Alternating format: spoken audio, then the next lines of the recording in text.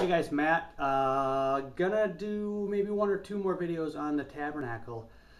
And today and tomorrow, I just want to talk about the materials because there is so much going on in the materials, and some might not know it. I didn't really know all of the things, and I probably still don't know them all, but how important these materials were and how everything means something. Every color means something. Every material that they used meant something. And it's just exciting how this tent in the middle of the desert 3,500 years ago totally points to Jesus Christ. And it's very much for us to study and to know. In fact, you know, when you read the Old Testament, Deuteronomy, which is just a kind of a restatement of the law, Moses preaching back to the people, and Leviticus, which is all the laws and regulations, and Numbers, which is mostly a story of failure, right? The Jews' rebellion, and these things can be difficult to read unless we read them through the prism of Jesus Christ, through the filter of Jesus Christ. And when we learn all the things that are going on, it makes the Old Testament, for me anyways, just come alive. And it's been exciting for me. And I want to talk about that today. Just want to talk about the colors of the veil, and then the materials of the actual tent of the tabernacle, because there's a lot going on there. So real quick, when the Jews would walk up to the tabernacle, they'd see a 15-foot high wall, right? And they would walk through one door. There was one way into the tabernacle, and then there was one way into the holy place, and there was only one way into the Holy of Holies, right? And that, of course, symbolizes that there's one way to God. That is through Jesus Christ. He is the way, the truth, and the life, right? No one gets to the Father except through Him. That's what the door represents. That's what the curtain represents. And the curtain was made of three colors. And these three colors are blue, red, and purple. Well, the blue symbolizes perfection. Jesus Christ, although He was tempted, He never sinned. He kept the perfect law. Remember, in the ark was the Ten Commandments, among a couple other things, and that was representing the Jews' failure. They couldn't keep the law. Well, here Jesus, He was perfect. So the blue represents perfection. The red represents the blood of Christ shed once and for all for sins, right? And the purple represents the kingship of Jesus Christ. The fact that He left His heavenly place, and although He was in the form of God, the very morphe of God, right?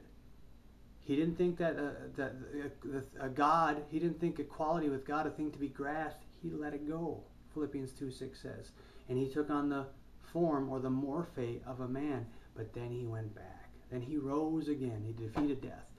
That purple represents the kingship of Jesus Christ. So you got the perfection, the blood, and Jesus Christ as King. And those colors and that veil represent the gospel of Jesus Christ.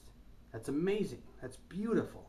So you would go through the veil to enter into the outer court first, right? And remember, there was the bronze altar for burnt offerings that the Jews would do when they would sin. And then next was the bronze wash basin, right? And we talked about that, how those will be in the heavenly tabernacle when we go home to be with our Lord. And those were made of bronze, by the way. As you progress to get closer to God, to get closer to the holy place, the materials will get more precious. You go from bronze to gold. The light goes from natural light in the outer court to man-made light in the holy place to the Shekinah glory of God in the Holy of Holies. That's beautiful. There's this progression. As we get closer to God, there has to be the perfection of holiness. And that's only possible through Jesus Christ. Okay, so inside, if a person were to enter this tent, this tabernacle, you would look up and you would see perfect, clean, white linen. And that represents the righteousness of Christ, right? So there would be the white linen, and then there would be the veil colors, the linen that had the purple, the blue, and the red. That represents the gospel of Jesus Christ. And then on top of that would be bulls' bull skin and ram skin. Actually, I think actually goat skin and ram skin, and it was dyed blood. That symbolized the blood that needed to be sacrificed for sins, right? The shed blood. So the white linen, the three-colored linen representing the gospel, the goat skin and the ram skin representing the shed blood, and then on top of that there would be badger skin.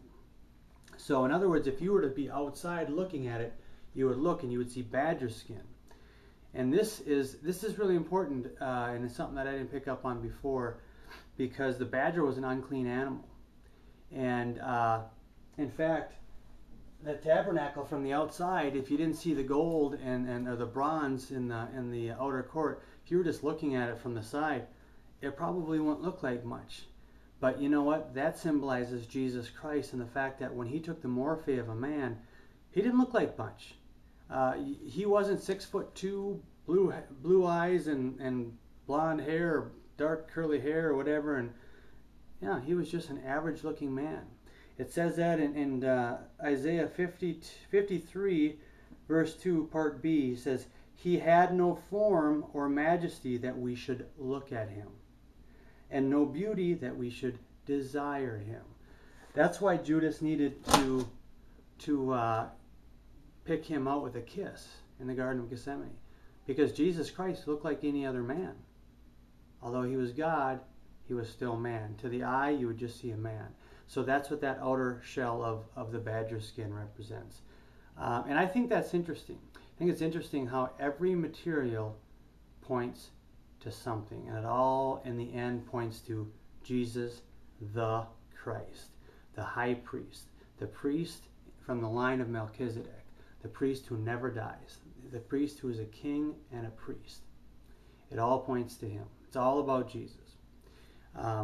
So that's the materials, and tomorrow we're going to talk about the framework, which is really exciting. We're going to get into the gold covered wood and what that means. So we'll do that tomorrow. Thanks, guys.